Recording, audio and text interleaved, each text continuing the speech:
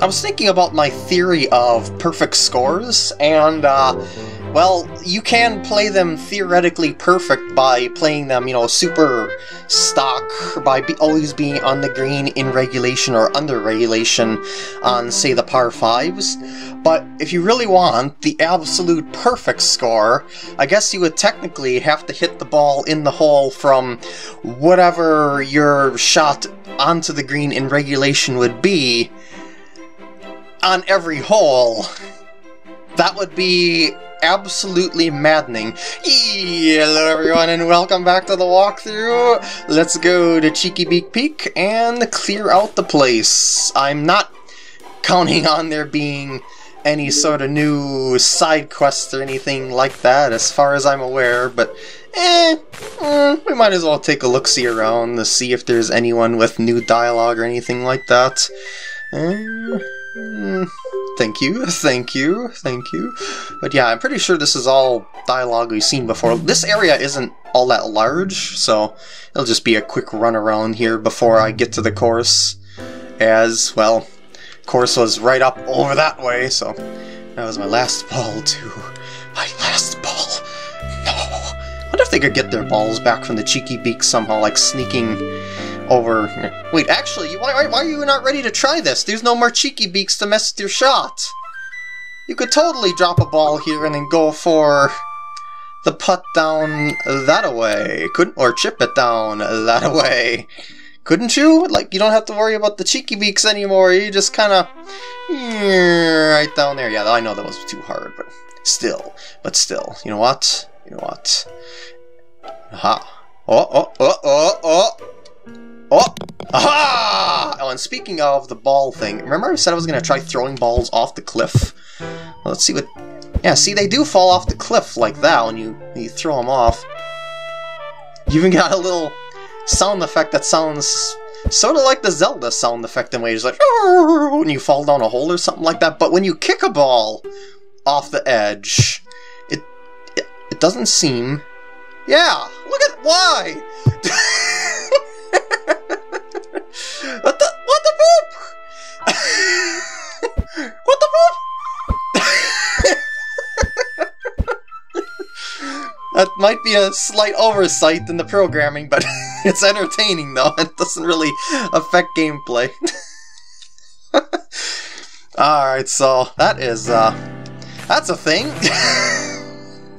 See, I don't think I attempted throwing balls over the cliff before until there, because I would have remembered that sound effect because of how similar it was to Zelda, so yeah, I guess I indeed did not. Well, yeah, indeed did not. It was like a double negative in a way. I don't know. Anyway, I should just probably go ahead and flop over to here, say hello to the birds. Wait, actually, have I been able to talk to the birds now? Like, the friendly birds that are around here? Because remember, we didn't really... it doesn't look like it, because I was thinking that maybe the birds might have some new dialogue now that they are no longer raging because their eggs are being stolen. But anyway, how's it going? Ready to head out to the course? No. Yes. So somehow, despite me playing this course like a boss, I did not manage to get all the birdie badges somehow, but this time could very well be different. I don't remember which ones I'm missing though. I thought it was just one hole. We shall see. Let's play! Actually, I'm already playing, I already hit! And she has stopped on the fairway, of course.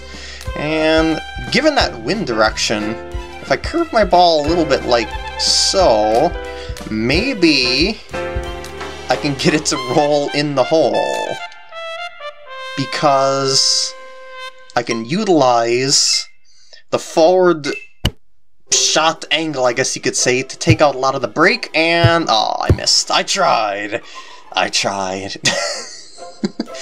And a little curvature. I'm in the rough, but as usual, I'm gonna overhit anyway just to nail it. Well, remember I was saying that if you get the hole, get in the hole with the pin out, it's 0.3 yards, they say, still, but that one was 0.5 with the pin in, so I guess there is a slight difference, but with the pin out, it still should be 0, because it's directly in the center, based on the curvature of the cup leading everything to the center, like, you know, when you just plop the flag in there after you finish a hole. Anyway, so I guess hole 7 is the one that may do me in on this particular run. Then I'll have to cut ahead until I get to my winning run of that hole or something like that. I don't know. A little... Wait, actually, I don't have to cut it back that... Yeah, I could just use irons. Oh, and notice that I did not change my woods. That was on purpose this time, because I get the curvature, plus I get the, like, because there's no water on this course, as you've seen it, but the thing about it is that I'll get my curvature, and like super curvature for all those crazy angles that I might have trouble with, and I'll be able to potentially get more birdies out of that using them. Hopefully. Anyway, I'm just gonna try and nail it in. Oh, shoot! That was my own fault for leaving myself so far away, actually.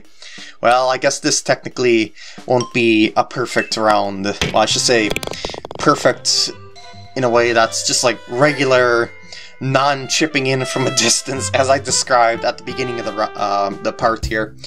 Not the beginning of the round, like I was about to misspeak. Beginning of the parts. Alright, part 5. That should be birdie territory then. What if I should try hitting over to this Cheekybeak? Because that's the color of happiness right there. If you get it by that particular color, they'll be like, oh yeah, I'm gonna help you get on ahead. That should be alright. Let's see what my drive does.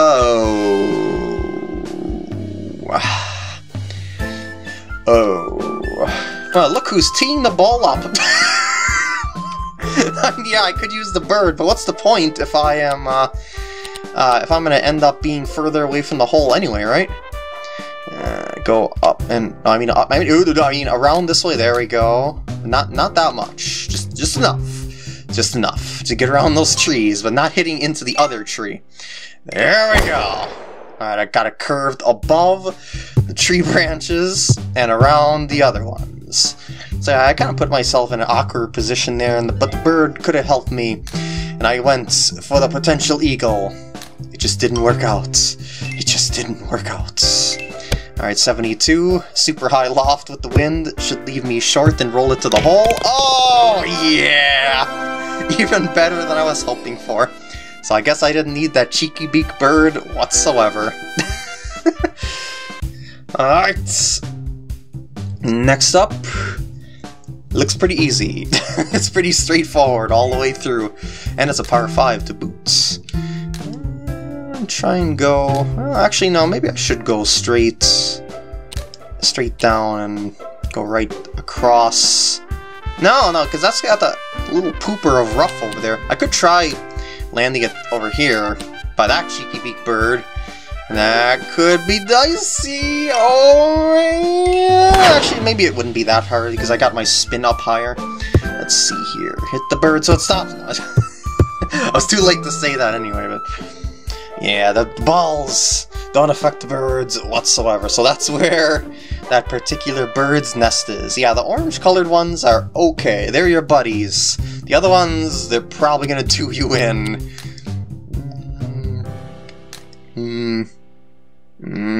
Yeah, that should be good, actually. I mean, it just seemed like everything fell into place really quick that I had to actually take a pause thinking about it.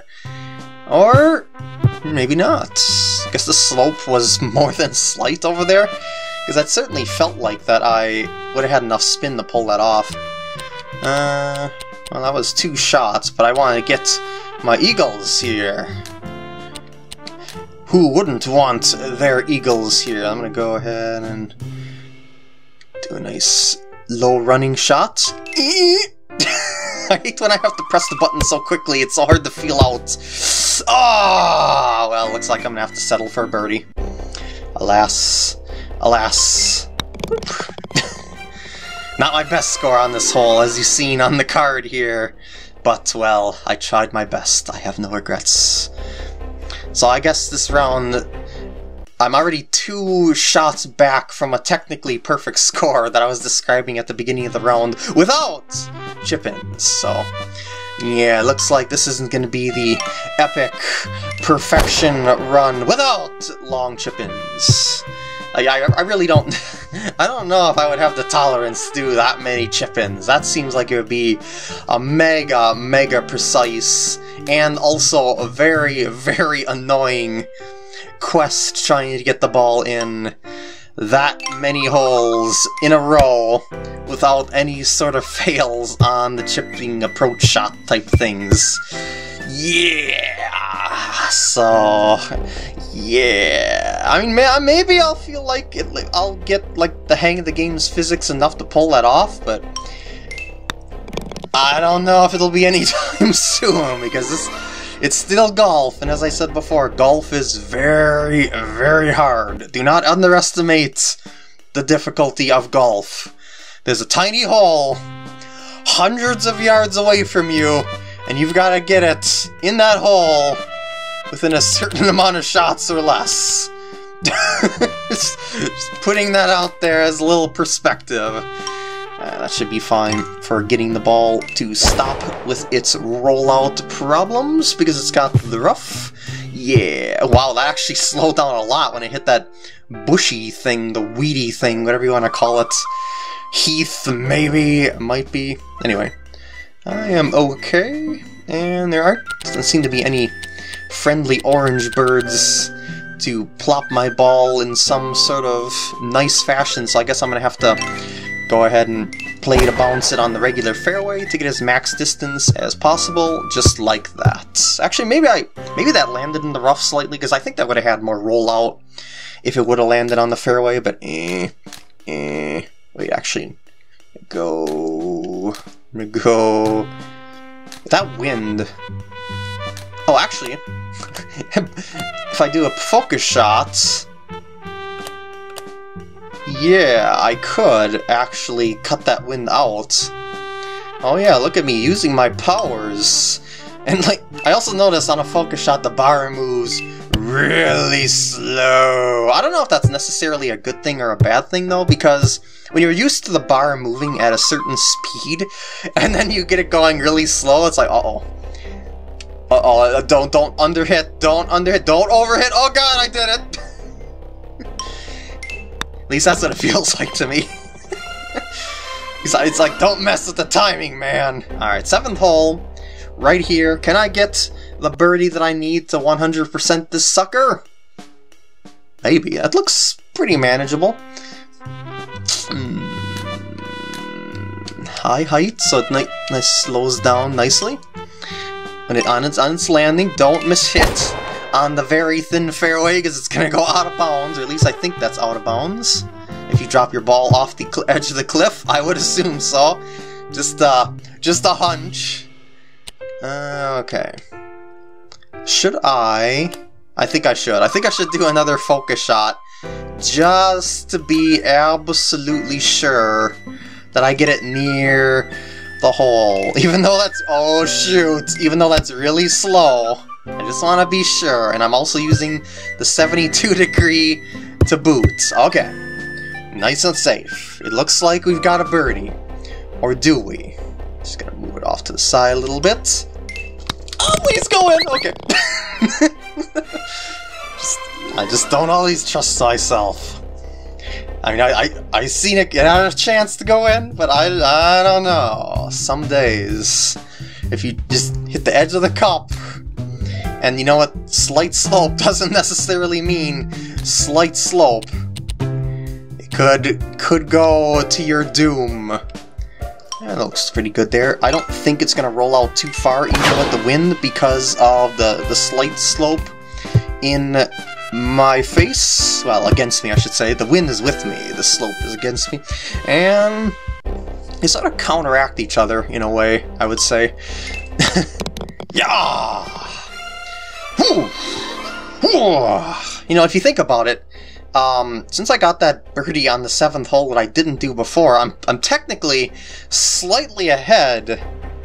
Well, no, I couldn't be slightly. I was going to say I'm slightly ahead of my older scores because I did better on the other holes on other rounds, so maybe not. Maybe not. It was undeserved self-praise. Oh wait, what's... Oh yeah, the trees. Gotta hit over the trees. Also avoid the birds. I don't know. Well, that one's okay, I guess, because it's orange. The orange ones are your buddies. I'm just trying to land it in the bunker on the fly, I guess.